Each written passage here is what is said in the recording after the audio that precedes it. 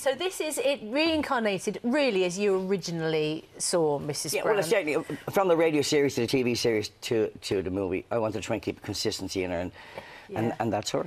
What is it about Mrs. Brown that just still, it makes it the most successful TV comedy? People turn out in their droves to watch it whenever you perform it.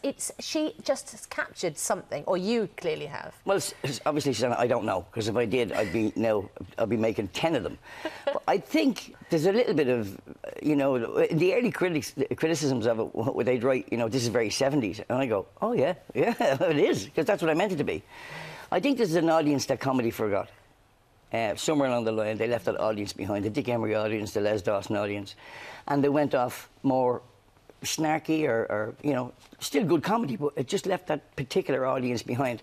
And I think Agnes is picking up that audience. She gets away with a lot as well, doesn't she? I mean, there's a huge affection for her, and we kind of forgive her the language and some of the jokes she makes. And I think when you're that age, you do. You know, you come to that tipping point in your life, age-wise, where you don't care what people think, and you don't care what you say. You just say it. And I think it's because of that, and they kind of go, oh, it's Agnes. She certainly gets away with a lot more than I get away with. Yeah.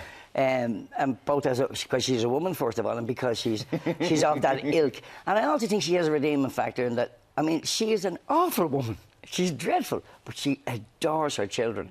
And she's safe. There's something about her that you kind of feel, if she said she'd do something for you, she'd move heaven and earth to make it happen.